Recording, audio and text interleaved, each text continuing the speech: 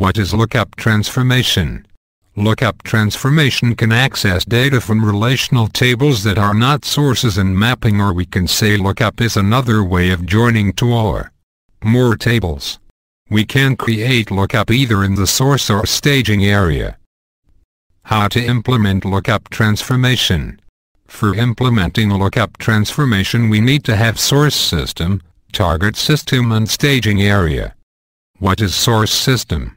Source system is a system where we have all the business information in different format.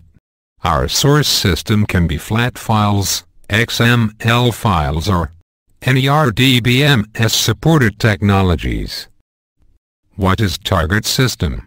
Target system is a system where we have all the business information in single format.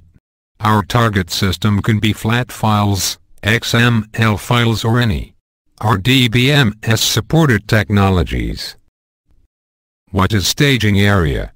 Staging area is a separate, dedicated area where we hold tables for the temporary purpose, so that we perform some transformation activities, according to some business rules. And this staging area should always be in SQL or RDBMS supported technologies. Example: suppose I have two tables. Left one represents my order details table and right table represents my product table, which I am going to use as lookup table here.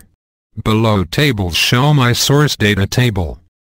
Below is the SQL statement which you can write in the staging area. The SQL statement is: select order detail code, order number, product number from product, order details where product number equals order details product number plus. In above statement I have used left outer join to implement lookup transformation. Below table represent my required output which I can load into the target database.